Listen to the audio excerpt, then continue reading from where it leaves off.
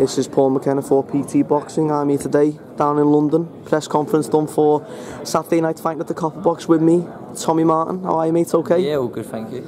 Obviously, as I just mentioned, press conference done now. All the talking's done.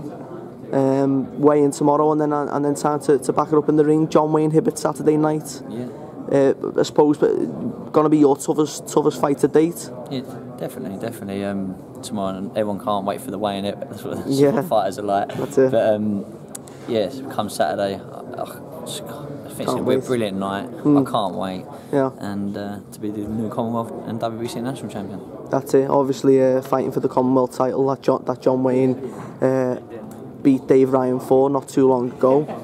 They've had 3 fights now. Obviously, you will have been watching them and I suppose taking weaknesses and seeing what John Wayne's positives are. And I know he really does adore that belt. So you've got to go out there Saturday night and essentially rip it off his waist. Yeah, definitely. Listen, I think, in my opinion, that I beat Wayne in every department. So this is why we took the fight. Yeah. So I just can't wait for now. I think it's just a matter of time. And we're on Saturday night. That's it.